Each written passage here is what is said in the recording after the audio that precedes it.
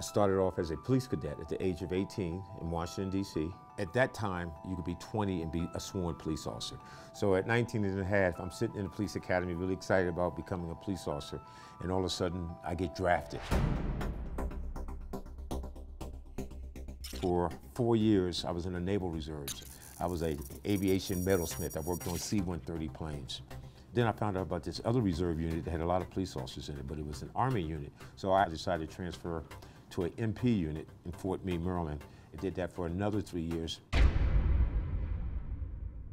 After doing that, I continued my career as a police officer. So after 5 years in Washington, D.C., I took the exam for sergeant and got promoted to sergeant at a relatively young age.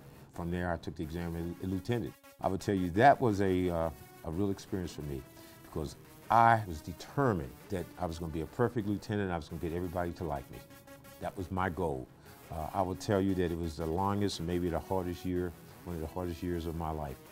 I found out that being popular was a hard thing to do if you were going to hold people accountable at the same time. It became very clear to me that what was important was that you build relationships on respect. You hold people accountable that need to be held accountable, and you acknowledge individuals who were doing good work that was doing good work. Eventually, I retired, actually. I retired at the age of 43 from the Washington, D.C. Police Department and was offered a job in public housing as the Director of Public Safety. I missed the D.C. Police Department. I left because I was frustrated, I was mad, I didn't like the politics, and I regretted it every single day. But the chief, he got fired, and then they appointed an interim chief. The interim chief called me and asked me if I wanted to come back to the city police department as the number 2 person. I went back, did that for a year, but I had applied for jobs and had gotten accepted a job as the chief of police in Greensboro, North Carolina.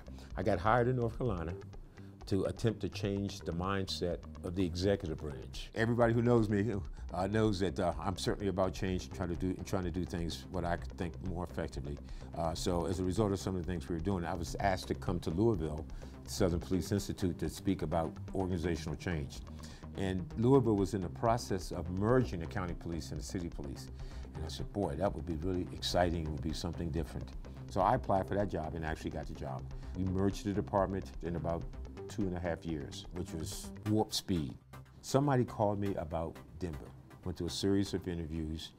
Here I am, 3 years later.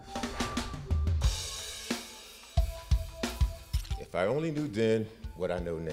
How many times have you heard that? Obviously, we're going to continue to look at our policies. I'm not being critical because I don't have all of the answers. I can't imagine how hard this is for the family. The biggest challenge is getting everybody on board to understand that our primary focus is prevention of crime. The reason why I've worked in so many different law enforcement agencies is that I've always gone to an agency that I believe, number one, fit philosophically what my beliefs were, and that I believe needed to make some culture changes to be in a better position to provide services to the community. I have a strong philosophical belief about how policing should be done in America. I sincerely, with every fiber in my body, believe in prevention. And I believe in order for that to happen, our greatest resource is our ability to connect with the residents. I've been doing this for 43 years. I still do it because I am passionate about what I think policing is to this country.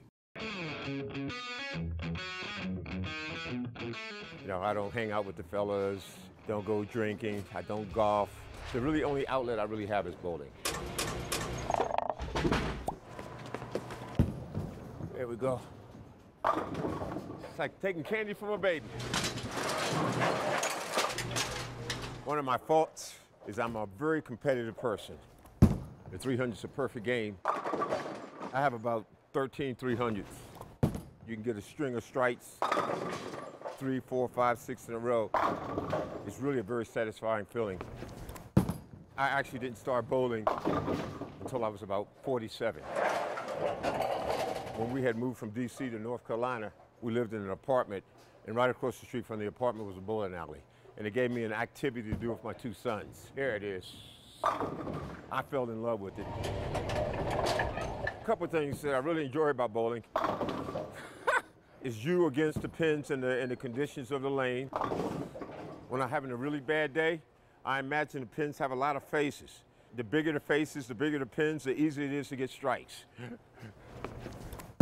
Ultimately, my goal is to get as many 300s as I can. I met a man, I think he's 82, and he bowls a 300. I'm hoping I can be where he's at. Oh!